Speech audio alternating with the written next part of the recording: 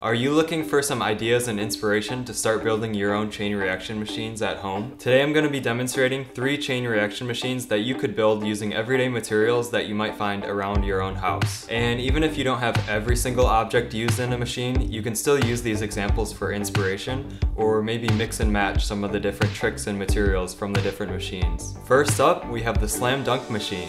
This machine uses a can of tennis balls, a clipboard, 2 DVD cases and a rack to hold them up, a measuring cup, tennis racket, hockey puck, foam finger, dominoes, cones, soccer ball, bottle cap, jersey, toy car, a ribbon, frisbee, string, rulers, a tripod, clamps, mini golf putter, a golf ball, ramp, binder clips, lid from a jar, a bike wheel, padlocks, zip ties, and an over-the-door basketball hoop and basketball.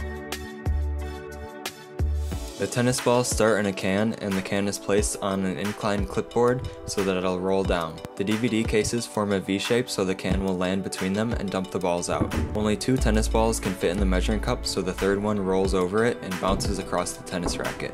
The ball knocks down the hockey puck so it rolls into the foam finger, which bumps into the dominoes. I set up the cone with a little extra weight in the top so it acts like a giant domino to hit the soccer ball that was balanced on top of a bottle cap.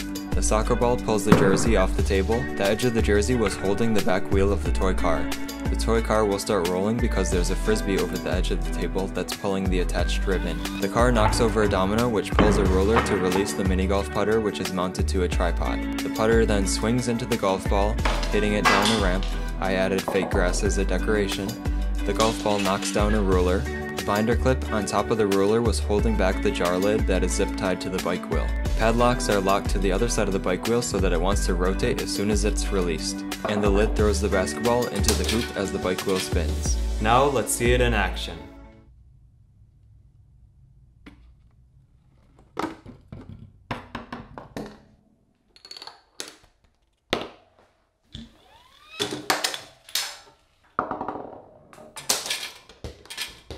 Alright, and next up we have the cereal making machine. This machine uses string, a mug, binder clips, pot holder, tongs, a bottle cap, fruit, a toy shopping cart, a cutting board, a spatula, zip ties, a briefcase, paper plates, a plate rack, spice containers, a cup, a ruler, a small pan, milk cartons, a metal straw, magnet, clamp, baking pans, milk frother, a bowl, and of course a cereal box and milk.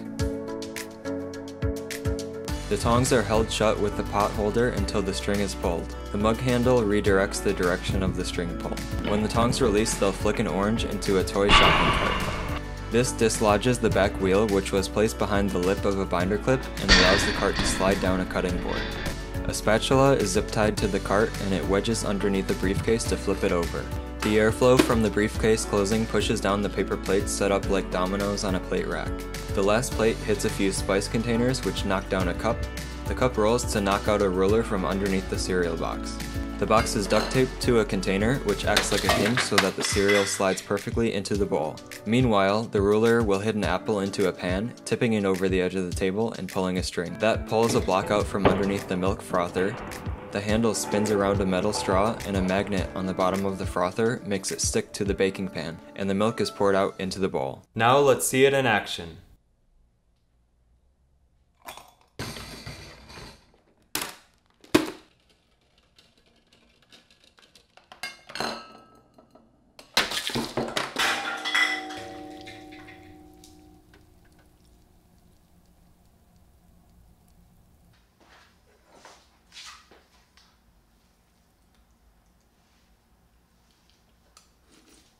And lastly, we have the treat delivery machine.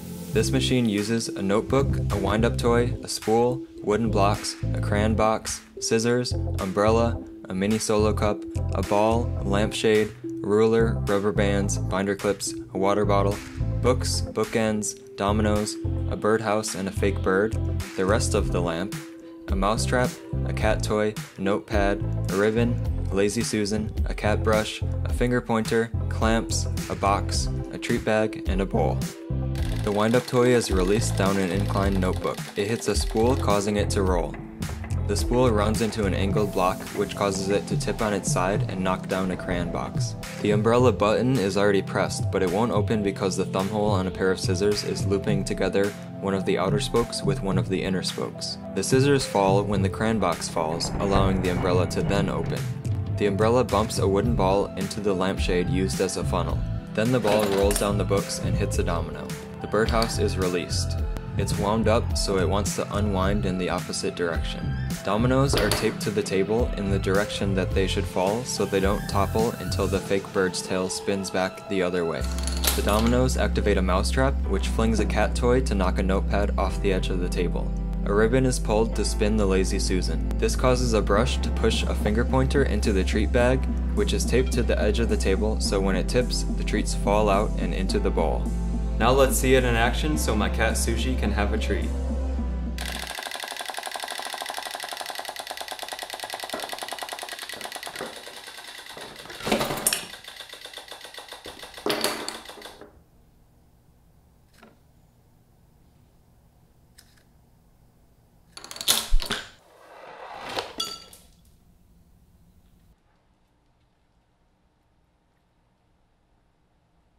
Alright, I hope these machines gave you some good ideas and inspiration to start building your own machines at home. If this video was helpful for you, please give it a thumbs up and smash subscribe to join the reaction so you can see more complicated machines. Make sure to share your creations with me by tagging me at Sprice Machines on Instagram, Twitter, or TikTok. I'd love to see what you build. Please remember that your machine's going to fail a lot more often than it works.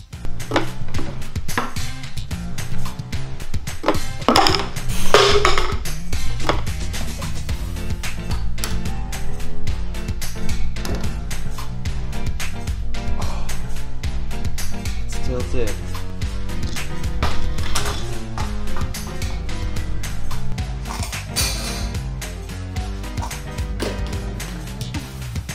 Caught it.